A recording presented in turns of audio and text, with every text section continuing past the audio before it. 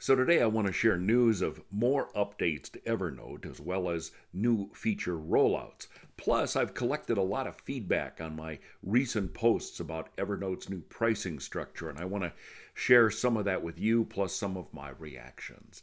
Hi, I'm Dave Edwards, a certified Evernote expert. That means while I don't work for Evernote, I get to test out new features before they roll out, and I get to sit in on calls with the Evernote team so I can share the latest with you.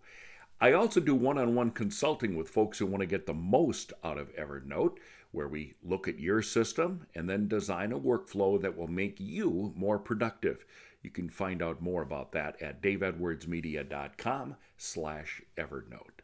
Evernote is continuing to improve its product. Everyone is still waiting for the magical rollout of version 11, but they've been rolling out some new features gradually. This slow rollout is actually intentional because it helps them look at things that are rolled out, fix any problems that come up, and gather feedback as they go along. A lot of developers do that. So let's take a look at some of the things you may already have if you've updated your app, or you'll be getting them soon. First off, the new AI assistant has been released to advanced and enterprise users, which are you. They have plans to expand this to more paid users soon, so maybe even if you're not an advanced or enterprise user, you will be getting this feature. So what this means is that you're going to be able to link AI Edit to the AI assistant. What does that mean? Well, ultimately, it's going to give you better editing because you're going to be able to do more follow-up prompts. If you don't like the answer you get, you can follow up with another prompt. So instead of performing the action in just one pop-up, the AI assistant will open a new chat that uses the prompt as the first message. So that's the new development with AI Assistant. The next are improvements to meeting notes. So here we're talking about the transcription feature that you can use. You can record a meeting and then get Evernote to transcribe what has been happening at your meeting. Now, the improvement is that the app is going to remember your speaker ID preference. So that means that when you look at the transcription, you don't have to reset it every time. They've also made the new transcription button easier to find and use. Semantic search is now available for advanced and enterprise users, but it too is being rolled out gradually to more people. So what this means is that when you search for something, it's going to interpret what you mean. It's going to understand your intent and the meaning behind what you type in. And so what semantic search does is they match keywords and then they are able to give you better results. There's also been an improvement to the mobile app. You will be seeing a new insert menu, which kind of matches the way it looks on your desktop. They've updated all the icons. There's like 150 different icons, and they've really improved on some of them, cleaned them up. They told us that, they found that some of the icons that had been in there forever were kind of mismatched in size and shape, and so they've kind of cleaned all that up. You're going to find a lot of cool ones in there. And as I said, if you don't see these things in your app yet, please don't panic. Just make sure you update the app so you get the new releases, and then you will get these and other things as they are rolled out. Now, as I mentioned previously, Evernote's announcement for new tiers and prices have seemed to overshadow anything else. In the last couple of weeks, I've done a number of videos on this, and I've invited your comments. I want to take a look at some of them, and then we're going to answer a viewer's question. Mike P. wrote, "I'm seriously considering Apple Note. It imports tasks perfectly. The main import issue is I have to change all my tag names to include the tag hierarchy as ENEX. The export does not include hierarchy. There are obviously things I will miss in Evernote, particularly the Web Clipper. It may just be familiarity, but I probably do overall prefer Evernote to Ample Note, but I don't prefer it 158% more." Okay, look, so Here's the thing. Whenever you transfer from one app to another, I mean, there's going to be some differences. I mean, they're not, all the same. And some things you're going to have to give up. Some things you're going to have to adjust. On a recent video, I talked about some easy ways of exporting your files out of Evernote and exporting them as ENEX, as Mike suggested. But again, it's not absolutely perfect, and you're going to have to make some adjustments as you move the notes to any other app. Much the same that, let's say, you were moving something from another app to Evernote. There would be some adjustments that you need to make.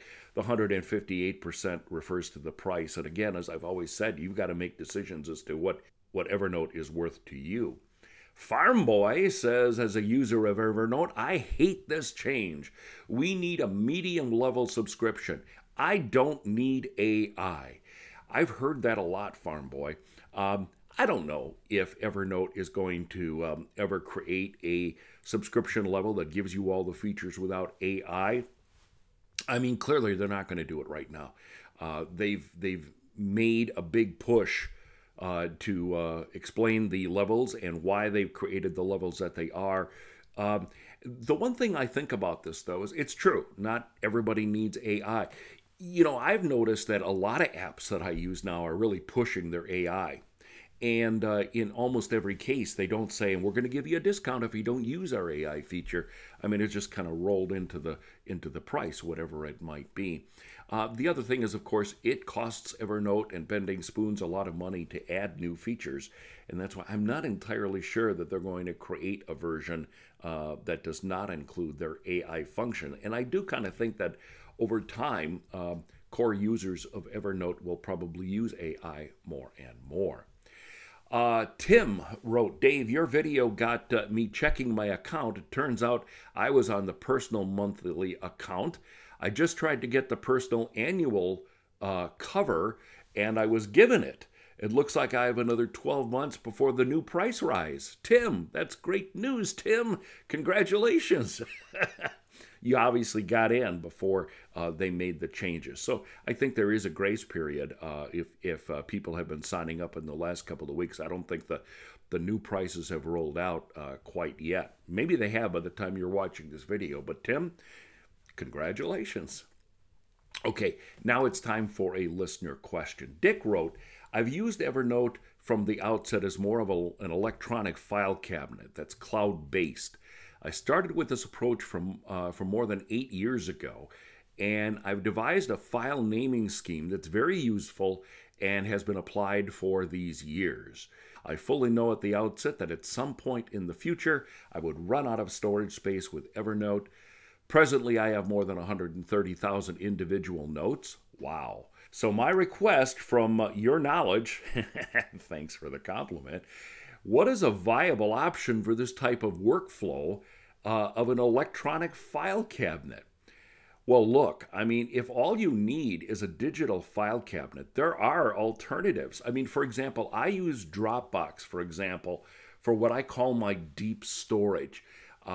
In that, I keep all of the things that I'm not using regularly but might want to use in the future. I keep all my current files in Evernote because I like the search function. But periodically, when I take a look at what's in my Evernote system, some of the stuff I'm just going to move over to Dropbox. And there are certainly other services that you can use that are cloud-based. Now, the trick, of course, is search. Because when you do that, you don't have the same kind of search options that you do inside of Evernote. You don't have the tagging. You really then have to rely on the names of the files to get this. Now, some cloud-based services do allow you to do some searching within those files, but I found that they're not very good. The search inside of Evernote is far superior. So you might want to look at another service like Dropbox, and trust me, this is not an endorsement, it's just what I use. You might want to look at a service like that for your deep files, your deep electronic file cabinet, and keep everything else in Evernote. Just a thought. Hope that helps. Send me your Evernote-related questions. I'll try to answer them in the future. Just post them below, Or even better yet, email me at daveedwards@outlook.com. Plus, subscribe by clicking the button below so you don't miss any of my videos, particularly as we wait for the big rollout of version 11. Stay productive. Do you need help using Evernote or setting it up? Do you want it to be the heart of your productivity system rather than just a jumbled mess of notes and notebooks? Let me help you. Hi, I'm Dave Edwards, a certified Evernote expert, and I help clients all around the world with one-on-one coaching. You show me your system, I'll share my screen, and together we will design your Evernote system so that it's easy to work with and helps you be more efficient. Find out more, including how we set up a free 30-minute Get Acquainted call. Visit daveedwardsmedia.com/Evernote for more information.